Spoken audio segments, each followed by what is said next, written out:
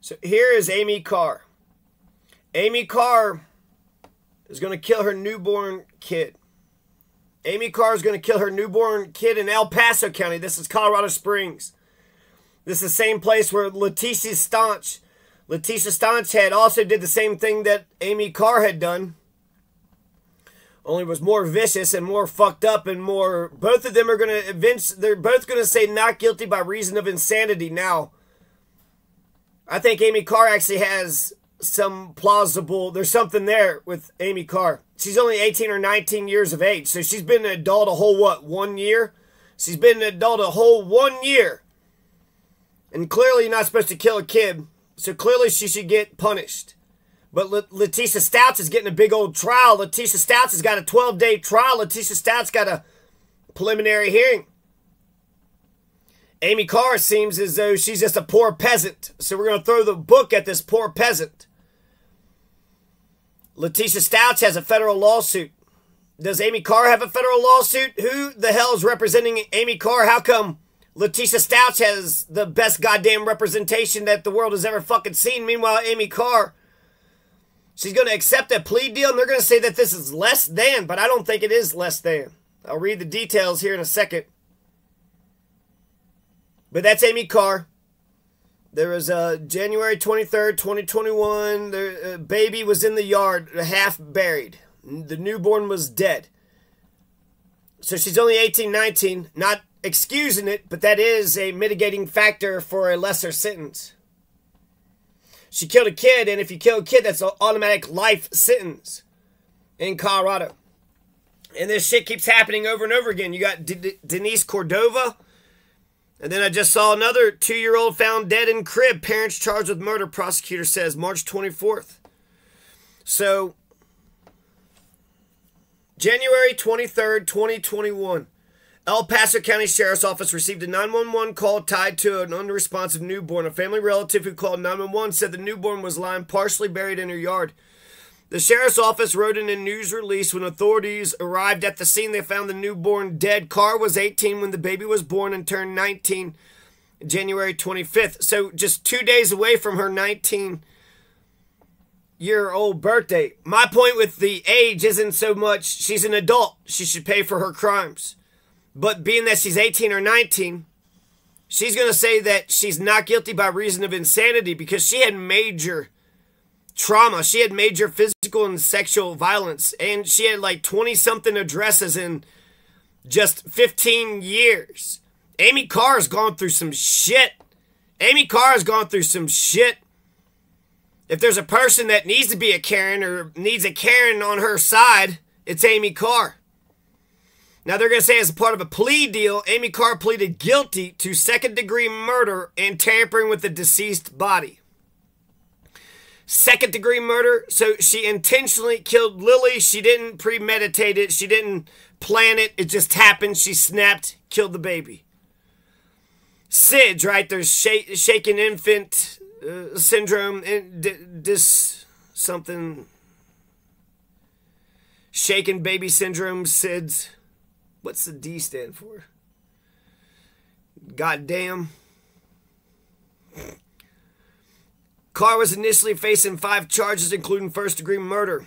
Okay, so they're going to try to say that she pleaded not guilty by reason of insanity. I think Amy Carr is fucking insane. Goddamn, 20 addresses. She's got no stability. So what kind of parents could she have in her life? What kind of, 15 different addresses and then major sexual and physical abuse. So the moment that she's released out into the world, well, you've had no stability, no upbringing, you've had no training whatsoever to be an adult. And in fact, you've had the exact opposite. Now, if you would have, if she would have found a place like some socialist wonderland where they would have, gave her the food and water and clothing and shelter and security that she needed, I think she would have overcome. And I think that she would have been, give people a chance. She gone through some shit, so I would think that she would be against putting her kid through the same shit that she gone through. We're rational animals. Some people just want to say we're animals. No, we're rational animals. That means that's all we got is the facts, logic. If you don't have personal knowledge of the thing, then the only thing that you got is evidence that suggests or evidence that proves. So I don't know how she killed the baby or what the hell, what happened to it. It didn't say that, like, she shot it. Didn't say that she had stabbed it. That Letecia Stauch stabbed an 11-year-old 18 times and then shot the 11-year-old after stabbing him 18 times, as if the stabbing wasn't enough. Did you stab him 18 times and he was still, like, moaning? Still, like, barely there or something? And then the shot was like a mercy shot at that point, right? Letecia Stauch gets a federal lawsuit. She gets a 12-day trial. She gets a preliminary hearing. Meanwhile, Amy Carr actually, there's something to Amy Carr. There's something to, she's going to plead to, and then so she pleads guilty to second-degree murder and tampering with a deceased body. Well, they've doubled the charges for crimes of violence.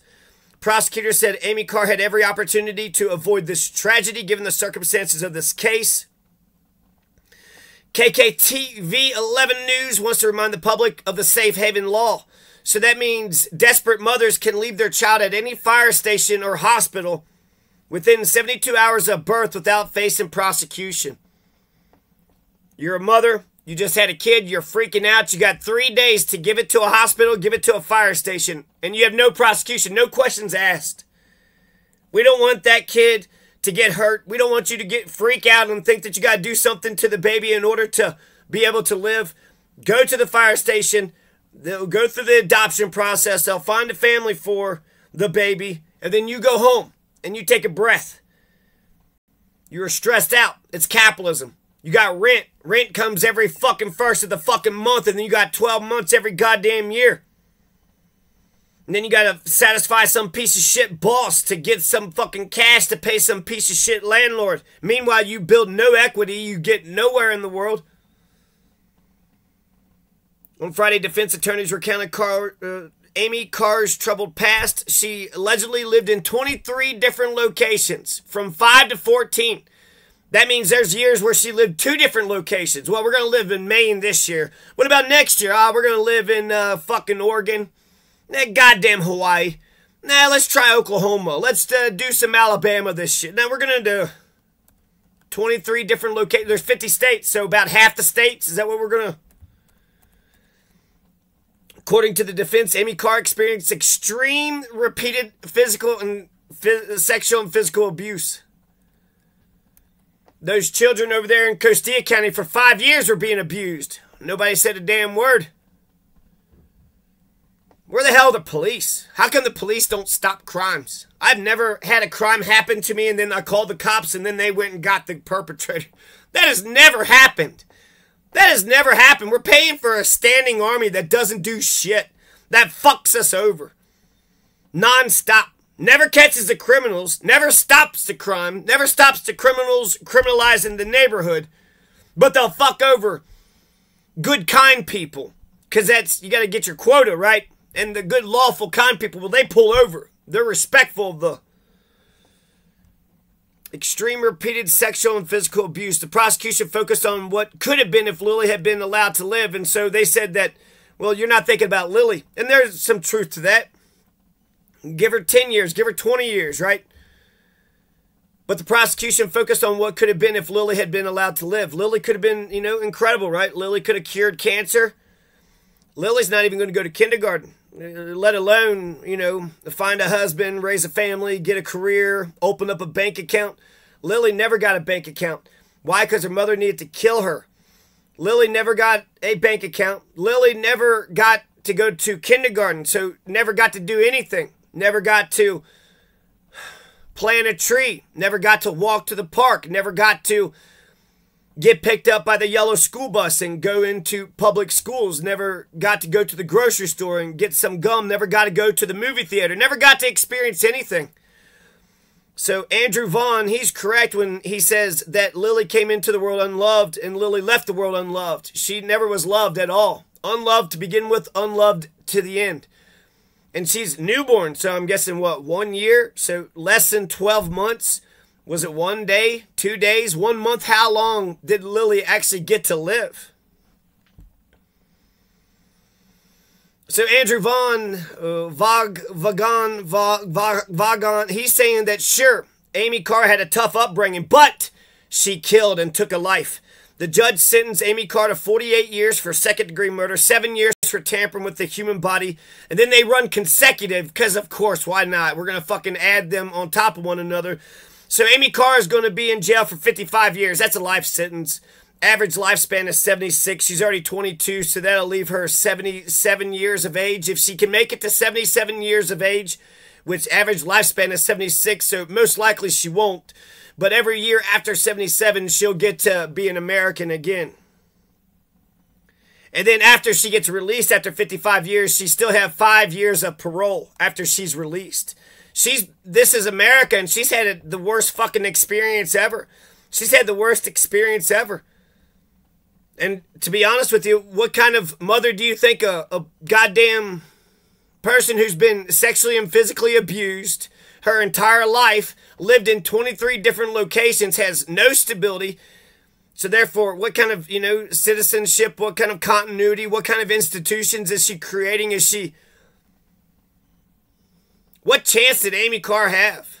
What chance did Lily have in capitalist America? In capitalist police brutality America? Also, spoil the rod, spare the rod, spoil the child. All this discipline, abuse, all these motherfucking religious sons of bitches. Religion's supposed to give us order and goodness. Religion's not giving us either one of these things. They are fucking evil, and they don't give a shit about it. They bring chaos and destruction, and they're wicked as fuck.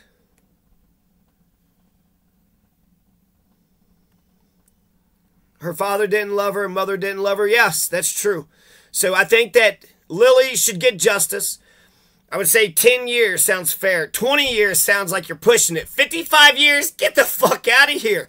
55 years. Meanwhile, Letecia Stauch, it's going to seem like she's going to go to the mental health. She's going to game the system. They're going to say she's somewhat crazy. She's going to go to the mental health ward. And then she's going to be out in a month. 55 years, and then they're saying, well, she already served, 2 years and a couple months, so we're going to go ahead and add that. It's okay, thank you, court. That's so fucking nice.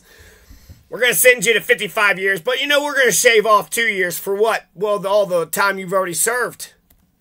So I'm already working on this crazy-ass sentence.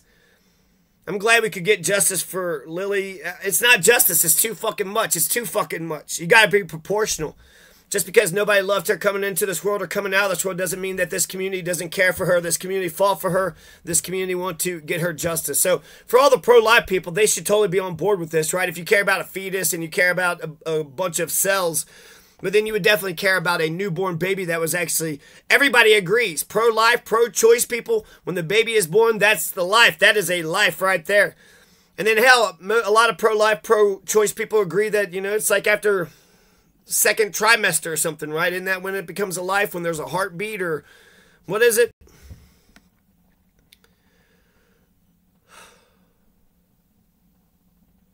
So when I compare and contrast Amy Carr versus Letecia Stauch,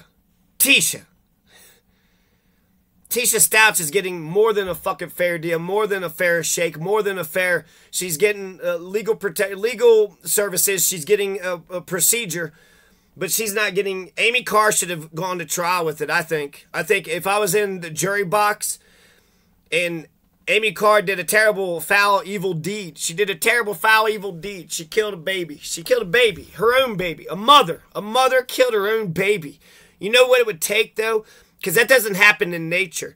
Mothers, sometimes, but only if they're like hungry in desperate circumstances. But in general, in nature, species wants to live. Animals want to live. So the mothers and the fathers tend to their young, and they want their young to be strong so they can live out in this world.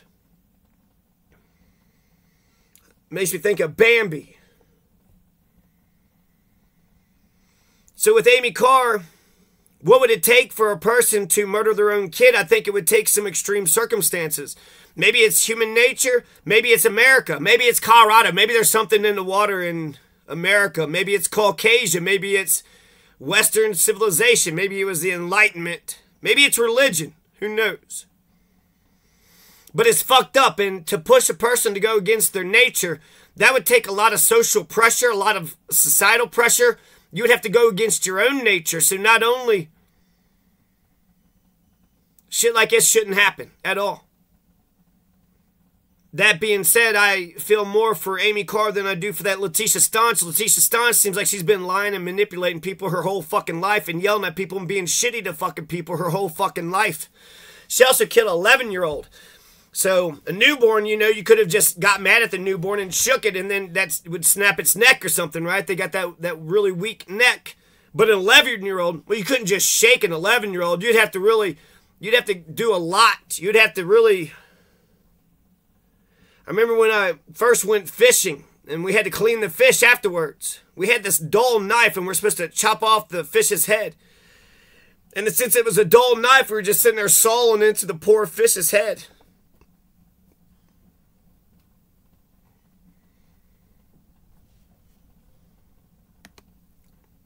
Now I want to tie this into the point of this. You have all these laws in Colorado, and I just want to point out the rules of evidence. So the rules of evidence, when you come across the crime scene, you're like, well, what kind of evidence should we gather? Gather all the evidence. Anything that is relevant and material is good evidence. So get videotape and photographs and eyewitness testimonies. Get fingerprints, circumstantial evidence. They say it's supposed to be just as good as direct evidence. Gang affiliations. Find out the gang affiliations of everybody. Also, video fluorography, video fluoroscopy. If you could do an x-ray motion picture of the patient's bones and soft tissues in motion, the industry of the chiropractic industry, they accept video fluoroscopy as good evidence, but not QEEG, Q-E-E-G. QEEG test, no good. Also, don't do any polygraph test, no hypnotic trances, and no voice print analysis too. None of those are good evidence in Colorado. This is case law, 1981 Anderson decision, Colorado Supreme Court. No polygraph test according to the 1981 Anderson decision. Trial court can reject cumulative evidence. So 1983 Unrein appeals decision, UNREIN, 83 Unrein. So what is good evidence? Fingerprints is good evidence. Circumstantial evidence is good evidence. DNA is good evidence. Videotape, photographs are good evidence. Eyewitness testimonies are good evidence. Relevant and material is anybody that has any information. Really, the victim's rights says anybody that has knowledge or doesn't have knowledge of the incident is a, witness. Do you have knowledge? Nope. Okay, we need to at least ask that question. 2003 Martinez decision says that there's a liberal admission of evidence. According to the Colorado rules of evidence, what is relevant and material? So if we just think about this last case that we had, Amy Carr, there was the baby's partially buried in the yard. Why is that? She shook the baby and then it was dead and then she couldn't. What happened? Was it something out in the yard? What happened? And then she tried to, what happened? But the relative called 911, so we got the dead body. We got the baby right there. Did she admit to doing it? The girl's name is Lily. Amy Carr lived in the town of Yoder at the time. Y-O-D-E-R. Judge Kane subtracted 687 days from the prison sentence, a credit for time. The judge committed Carr, now 21, to 5 years of parole once she's released. This is crazy. This is too much. This is too much. Thomas Kelly Kane. Who is the person in front of Letecia Stauch? Is that Thomas Kelly Kane too? Because this is too much. Basically, you're fucking Amy Carr over because she agreed to a plea bargain. But maybe that's been her fucking problem her whole life. She's just been going along to get along. She's been, 15 different addresses. No, how about I don't go with you this time? No, mother and father, you keep moving me here, there, everywhere. I can't get established. I'm just going to stay right here. And if you don't like that, I'm going to emancipate. I'm going to go to the orphanage. I'm going to emancipate myself. I'm not going back to your house. Would she have the frame of mind to do it? Would she have the stamina and the fortitude? Then she pleaded guilty to second-degree murder, tampering with a deceased human body. Both felonies. Maybe she thought, well, you know, she did do those things. I think her case for not guilty by reason of insanity is stronger. And I think it would have worked for me, I think, probably. Depending if it's credible, right? There's an offer of proof that there has maybe been some tough childhood stuff. So we got to look into it, you know, look into it, talk about it. Was it intense? Was it day to day? Was it nonstop? Was she going through it that fucking day? Was she going through it that fucking moment? Because if that's the case, then she's an abused child herself. An abused child who just turned an adult, has a baby, and has no support in the world.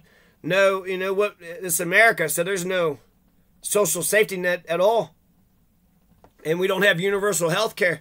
Sam Cedar made sure we didn't get universal health care, so I don't, maybe could she not talk to anybody? I don't know. But evidence, if we're to try to get the evidence, we don't really need videotape of the thing. Really, we just need to talk to Amy Carr and to see if she would talk about it, and maybe she would explain the circumstances. And usually they would try to get her to say the thing to get a confession so they could get the conviction. But if I'm a juror, I want to know the circumstances. I want to know, to what extent was she sexually and physically abused? Amy Carr, to what extent was she sexually and physically abused? She's got 15 different addresses from age 5 to 15. She doesn't have any stability, getting abused in every goddamn state. Everywhere they go, she's just getting abused. And then finally has a child while she found some man who liked her or seemed like liked her. And then Mr. Man leaves, and then she's by herself. What the hell happened? Because a lot of these assholes will pretend that if you tell the truth, well, you're just a dumb fuck. You don't know how this fucking game works. But I feel like some people will tell the truth in hopes that you'll understand. And a jury could understand. If I was in the jury, I would understand.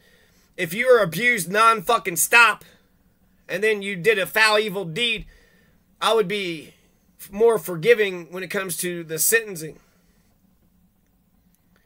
So, not guilty by reason of insanity, I would go for yes, if it could be proved that Amy Carr was being sexually and physically abused and had all those different addresses, and look at the in totality, if she had a weak support system, and if all those circumstances, if her environment and her circumstances and the people that raised her in the public schools and the cops and everybody turned their back on Amy Carr didn't have a chance. So what chance did her child have? And since we had no social safety net, now she's going to be in jail for life. 3 hots and a cots for life. Why couldn't we take care of people before we get them in prison? Get you 3 hots and a cots before you get to jail. Now, you're a human being. You don't have to commit a crime to get 3 hots and a cot. And then what if the 3 hots and a cot prevents crimes from happening? Well, shit, I got 3 hots and a cot. I don't need to go around hurting people because I'm hungry.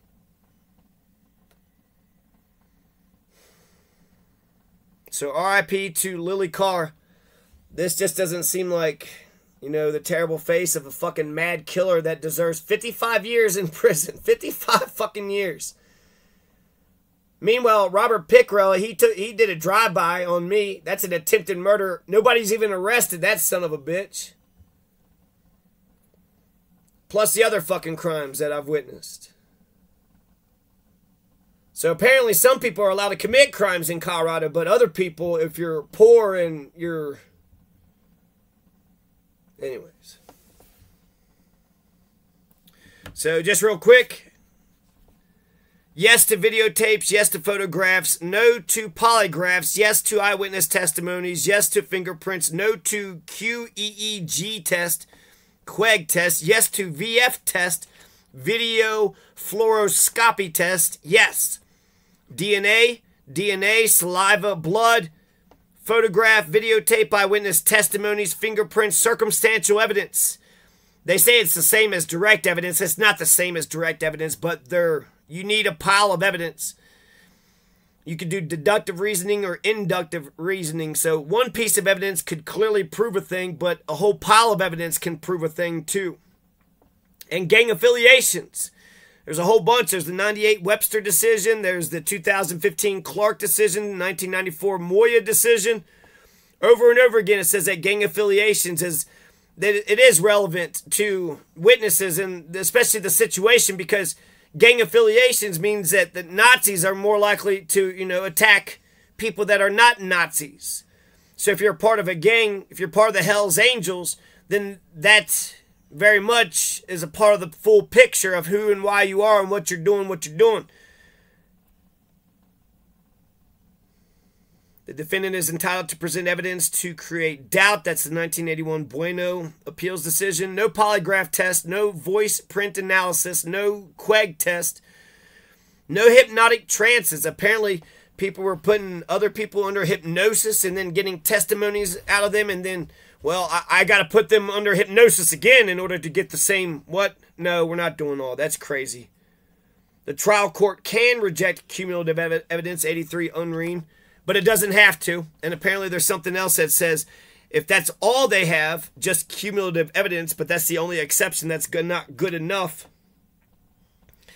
Collateral conjecture evidence is not admissible. Collateral conjecture evidence, that's the 1981 Botham decision. 1994 Salas, if evidence is relevant and material, its admission is not error merely because the evidence is cumulative. That's 1994 Salas appeals decision. 1983 People in the Interest of MSH. No qualitative difference between direct and circumstantial evidence. 2001 Cawley says that video animation of a shaken baby syndrome is okay. That's interesting. We're talking about shaken baby syndrome. So 2001 Cawley, Cauley, appeals decision. They're saying that you could there's a video animation. So apparently this is what happens when the shaken, and so I guess it probably shows a person shaking a baby. Video animation of it, and it said that it was allowed. So no collateral conjecture evidence, no polygraph evidence, no Queg test, no voice print analysis, no hypnotic trances. There is something about an experiment. In the McCombs, 1981 McCombs appeals decision, experiments are allowed? I'm not for sure. But yes for direct evidence, yes for circumstantial evidence, yes for videotape, yes for photograph and eyewitness testimony, yes for DNA, saliva, blood, fingerprints, circumstantial evidence. The fingerprints comes from 71 Hervey and 72 Solis. Also, thermostat and 3 weapons in a holster. You could bring material if it's relevant and material. That's very liberal. 2003 Martinez. That's very liberal admission of evidence.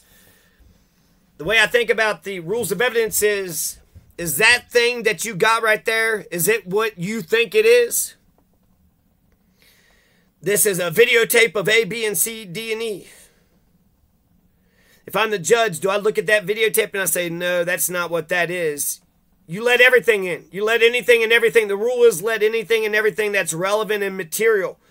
And so really you shouldn't restrict everything. You should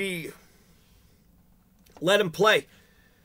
You ever been to a basketball game where the ref calls every single fucking thing and nobody can play a damn game? And then everybody's fouled out by the first quarter.